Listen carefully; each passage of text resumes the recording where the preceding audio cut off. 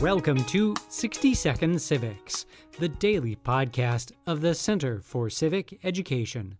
I'm Mark Gage. We are joined today by David Hudson, Assistant Professor of Law at Belmont University. David, what can and should the government do to control organizing on social media? And does the government have any powers under the Patriot Act? There's always the big debate about, do we squelch people from speaking on the internet?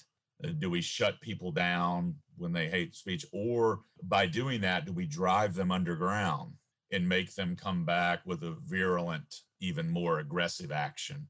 You know, this may sound a little quixotic, but I think the preferred First Amendment remedy is what Justice Brandeis said way back in Whitney v. California, right? If there be time to expose through discussion the falsehood and fallacies, to avert the evils by the processes of education, the remedy to be applied is more speech, not enforced silence. And one of the things that Brandeis also said is he also gave us the justification for the safety valve theory of free speech, that if we don't allow the speech, we don't know it's there. And so if people go completely underground, then we don't know what they're up to. And I don't know about you, but I'd rather know my enemy than have somebody just suddenly right there.